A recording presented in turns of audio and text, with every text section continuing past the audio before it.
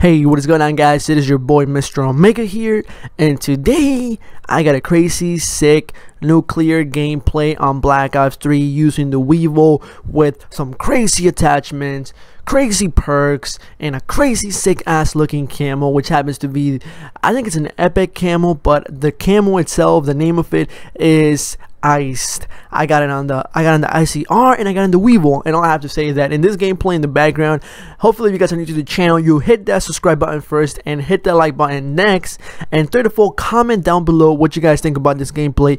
It is the best gameplay I got in so far on Black Ops 3, which I don't know what to say. I'm impressed. It's about time I finally get a good gameplay enough to be like, oh my god, this is my best gameplay, this is a crazy gameplay. This is my highest KD nuclear gameplay on Black Ops 2, Black Ops 3, Advanced Warfare, and yeah, that's pretty much it. And it's an 81 KD nuclear gameplay. I want to say thank you to you guys for subscribing to my channel. If you guys have subscribed, and for you guys that are watching the video, you know, just watch the video, enjoy it, comment down below, tell me what you guys think about this gameplay in the background. I was playing CTF with 3 of my buddies, well actually 2. One happens to be Snake Eater, the other one happens to be Saint Pain, and then the third one happens to be Derek, a friend of Snake Eater. And the people that honestly helped me get the nuke was all 3 of them, but you know, Snake, and then Sane, and then, well, the other one kid as well, which happens to be Derek. Derek isn't really that good at the game, but Sane and Snake Eater on the other hand are really good. Although Sane has some shitty ass stats on BO3, he's not really good at pubs, and he never dropped a nuclear on BO3, but besides that, he will one day, and let's just hope he does and pray he drops his nuke.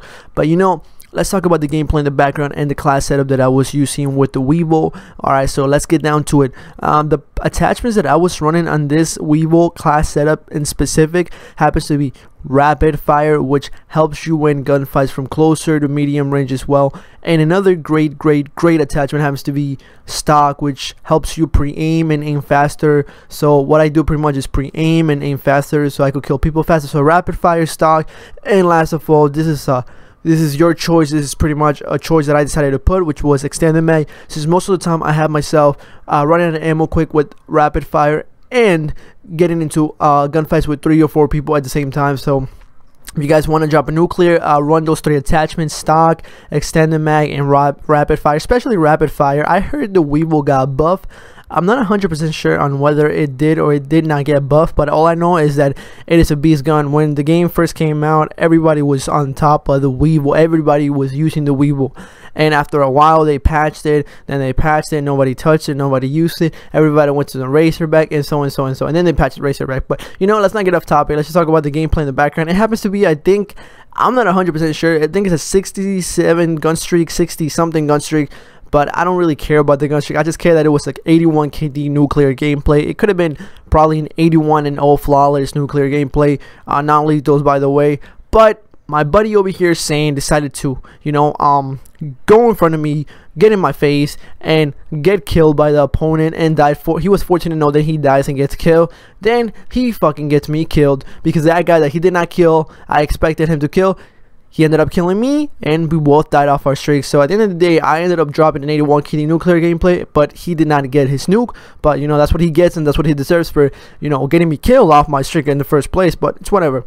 So let's talk about the perks now before we get off topic once again. The perks that I am running here happen to be the best perk in the world, which I'm gonna end up making a video about the best perk in Black Ops 3, which happens to be Afterburner. Afterburner, honestly guys, I don't know what I would do without this perk. And when next COD comes out, if they don't have Afterburner, or if they have people that could flank me but I can't really stay in the air for a while like I used to in AW or BO3, I'm gonna get destroyed because I love jump shotting in this game. Jump shotting is what saves my life, and I discovered jump shotting about 3 to 4 days ago. And when I mean I discovered jump shotting, I don't mean like literally I just discovered it and I started doing it and started like to jump shot people. No, I used to jump shot on a daily basis as well, but I changed my settings to L1 and R1, so I would aim with L1 and shoot with R1 or so and so.